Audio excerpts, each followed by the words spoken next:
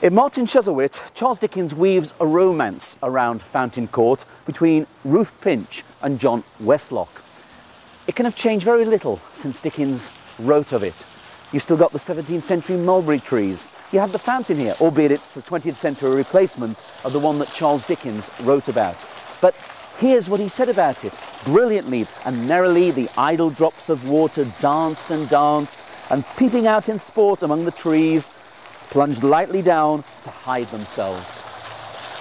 Well, we're going to leave Fountain Court now. We're going to go to a court that has more sinister connotations, albeit still involved with the Middle Temple. For over here is Garden Court, and this is where Pip was living in great expectations.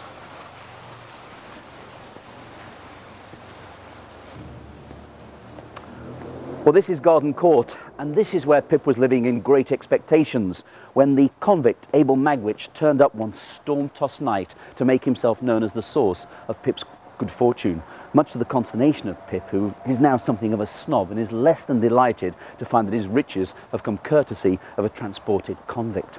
Dickens has Pip explain that the area has been altered a great deal since those days. Dickens has Pip explain that there have been alterations in that part of the temple since then, and it's not so nearly as exposed to the river as it was then. He says that they lived in the last house on the right, and the wind coming off the river that night shook the walls of the house like the discharging of a cannon or the breaking of a sea.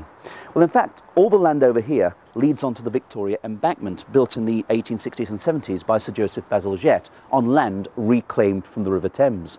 So in other words, when Dickens wrote those words, the Thames did indeed almost come up to the walls here of Garden Court.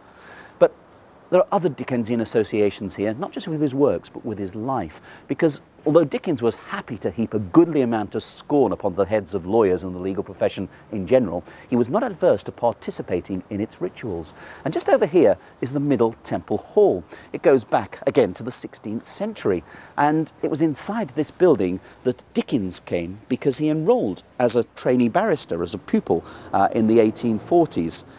At the time, he was very uncertain whether this literary career would provide him with enough income, would last. So therefore, he wanted a fallback, and the fallback he chose was the legal profession. Unfortunately, to actually be a barrister, you must do what's known as keeping terms or eating dinners. In other words, you eat a certain amount of meals in the dining hall of your particular inn. And Dickens failed to eat the required number of dinners, and thus was forced to resign his membership. But what a little survivor from old London. It's one of only a handful of buildings inside which one of Shakespeare's plays was performed in his lifetime. The play in question was Twelfth Night, first performed in that hall on the 2nd of February, 1602. But it's time to leave now the quiet, cloisterly courtyards of the temple, because we're now making our way back to the rush of modern London. We're going to take a stroll along Fleet Street, but then we'll turn into London's largest square, Lincoln's Inn. Let's go off in search of Dickens in later life.